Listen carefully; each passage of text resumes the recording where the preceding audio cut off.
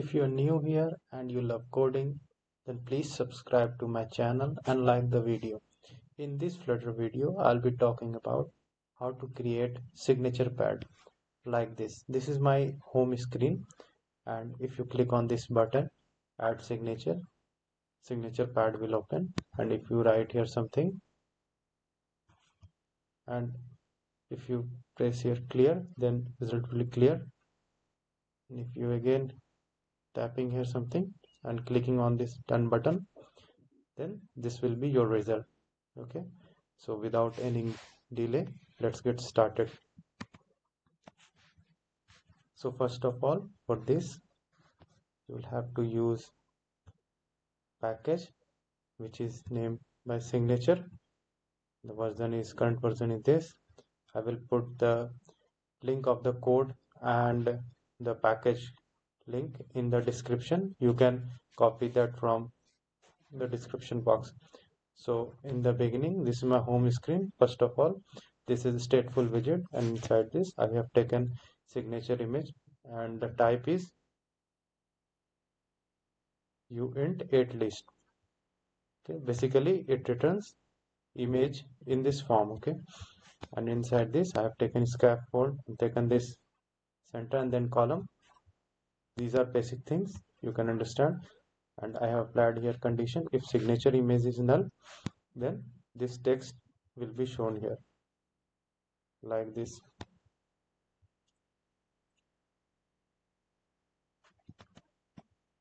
Like this is the text. Okay, and when the image will come, I will show this image like this, image dot memory, and I have taken this width and height and this property to fit the image, and then I have taken this elevated button, and these are the styling method that I have used.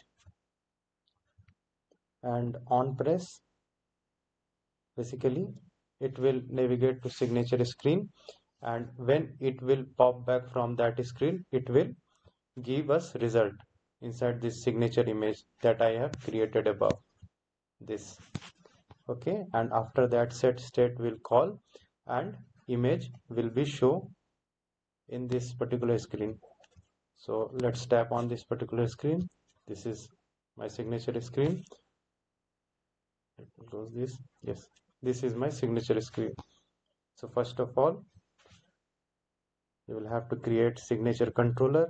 I have taken this, and the pen stroke width is 3. You can change the pen stroke according to you. I have used 3.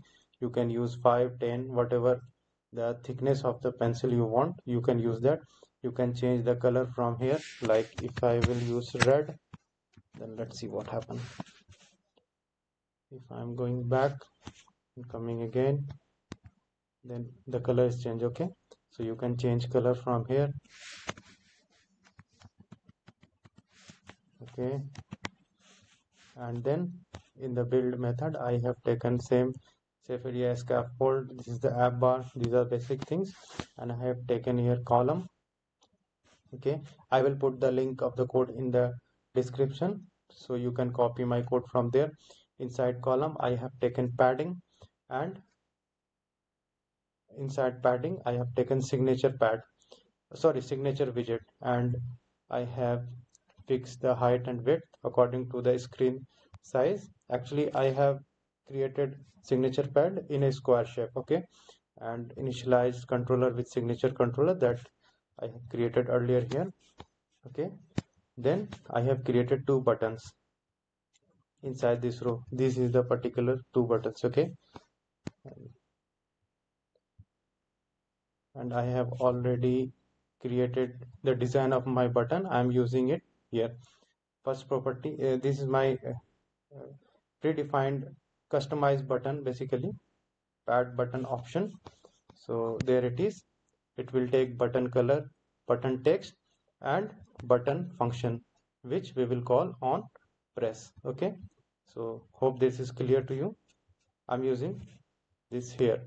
Okay, if it is clear, I'm using this for clear button, and this is done button.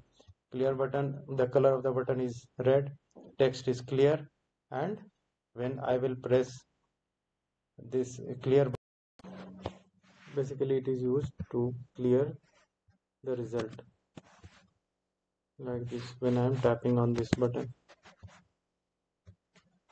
okay, and when I will press on this done button, the color is set, the background color of the button is green, text is done, and I'm calling async method here.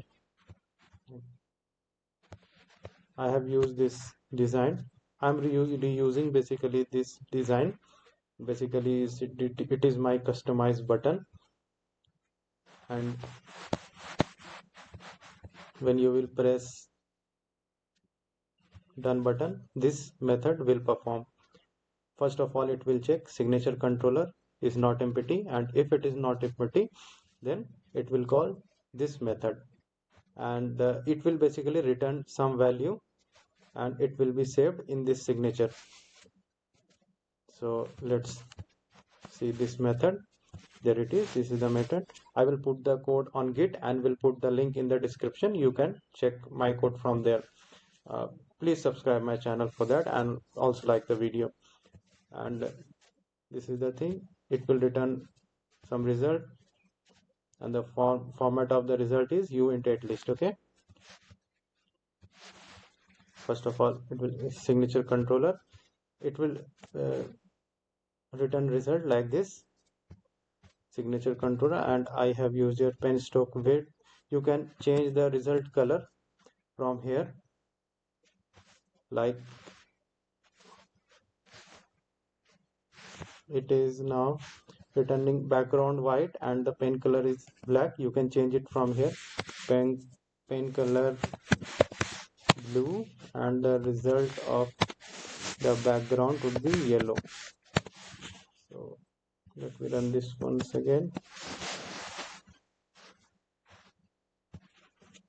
Suppose I'm writing here something, then this is the background color is changed according to this, and the blue color of your signature, and the pen width is 5. You can change it according to your use. Okay, I'm just going to revert it,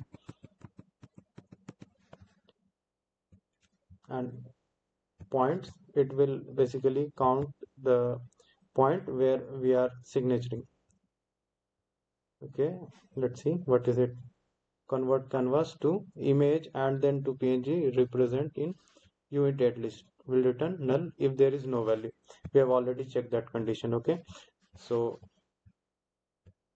it will return some value, and I'm checking if it is not empty, then navigating pop, and when we are coming back on this screen, home screen, we will have some value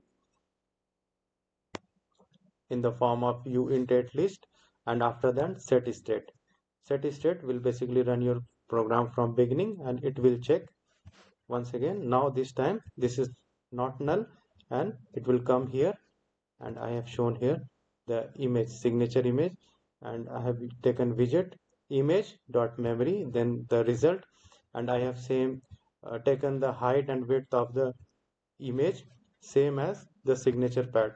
The height and width of the signature pad is same, and this is also same. Okay, so let's run this once again.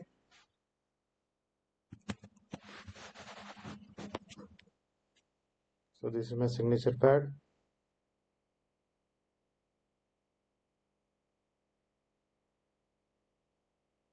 Please subscribe to my channel. That's it for now. Hope to see you next time in my next video. Till then, bye.